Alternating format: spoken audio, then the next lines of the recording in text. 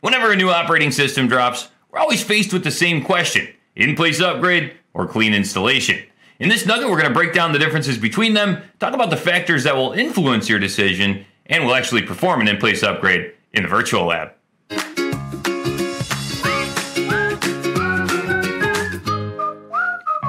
Let's begin by defining these upgrade methods. First up, an in-place upgrade. This is when we move from an older version of the operating system to a newer version, but staying on the same physical hardware. The benefit of this method is that it's quick and we maintain everything that was already on that older operating system. So configurations, settings, any roles and features we've installed, as well as our data.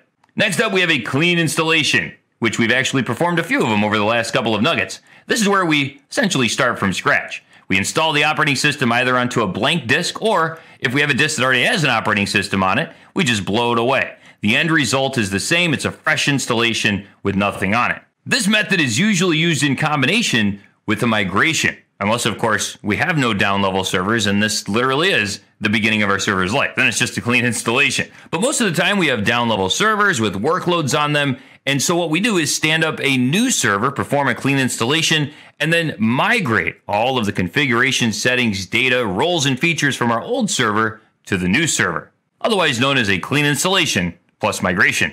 And by the way, that's what the new storage migration service is here to help us with: reduce the pain and facilitate the process of migration, and we'll actually cover that in our skill on storage. So which one do you choose? An in-place upgrade or a clean installation and possibly a migration? One of the primary factors that will heavily influence your decision is if you can even perform an in-place upgrade.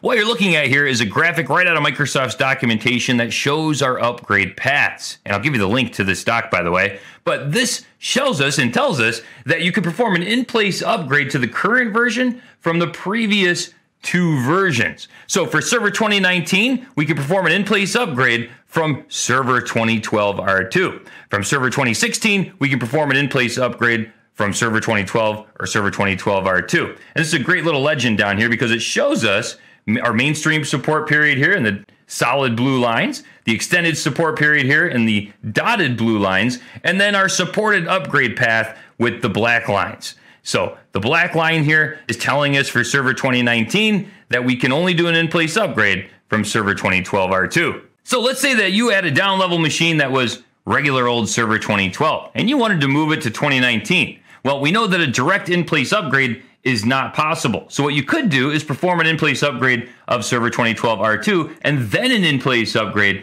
of Server 2019. Or, because that's a lot of work, performing two upgrades, you could just stand up a brand new Server 2019 machine and then perform a migration over to it.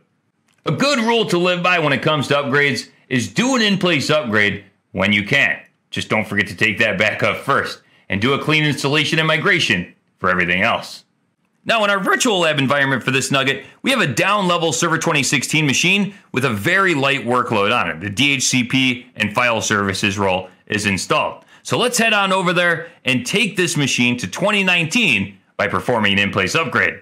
So I logged into Serv 16 Nug, and Server Manager automatically fired up. Just to show you here, if we head on in, we can prove here that we have the DHCP and file and storage services role installed. Again, very light workload. And also notice our operating system version here is 2016 Data Center Edition. So I'm going to minimize Server Manager. In order to upgrade this to Server 2019, we're going to need access to the installation media, which I have mounted here to the DVD drive. And here all we need to do is run setup.